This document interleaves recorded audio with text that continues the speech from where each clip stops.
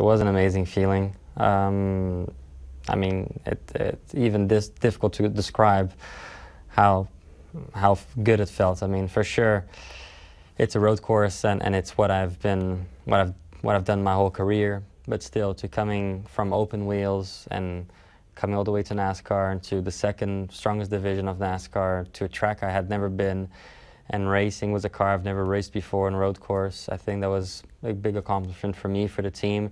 It showed how Turner is strong and how capable they are, you know, even against Cup teams.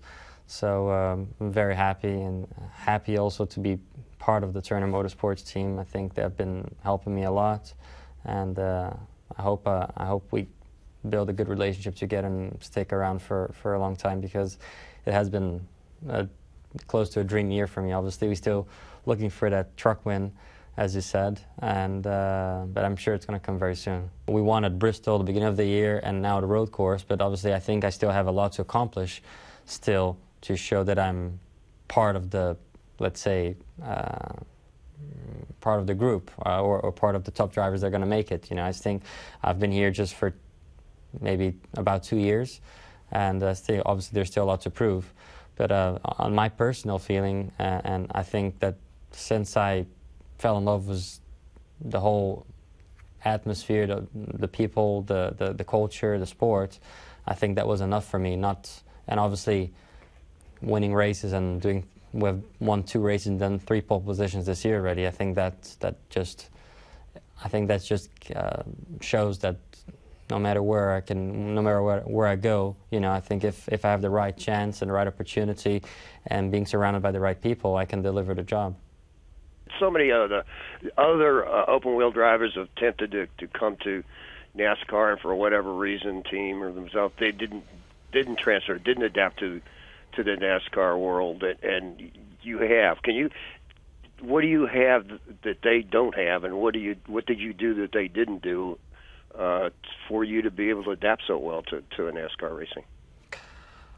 I think quite simply, it's just I'm a bit more realistic and a bit more patient. You know, a lot of the drivers think that just because they're running on a top sport of, if it's IndyCar, F1 or wherever, they can just jump into a NASCAR and think they can run against Jeff Gordon, Jimmy Johnson, Kurt Busch. And these guys have been doing this for decades, you know, not only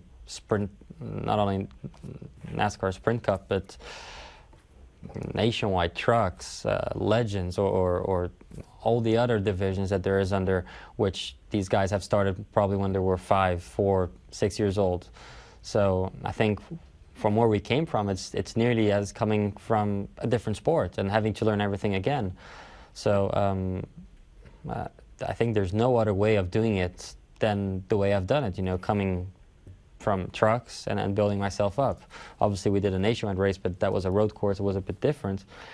But you need to put yourself, you know, you need to realize that you could have won a F1 championship or IndyCar or whatever it was. When you get over here, when you get to a different sport, you have to start from what your level is. And my level was, or is at the moment, a kind of a truck level, I would say, level of drivers. It's difficult to compare because you have drivers that have been there a long time and drivers that have been in Cup and are doing trucks at the moment, but still, I think that's where I should be, and I think if I develop my skills, more my knowledge about what I'm struggling this year, by the end of the year, I think it would be right time to go to Nationwide and obviously work another 1 year or 2 to be able to be in Sprint Cup. And, you know, a lot of drivers have a lot of ego, and I think they think they should go to Sprint Cup, or I don't know if maybe they won't admit it. They will think that the series is not tough enough and they can be up there.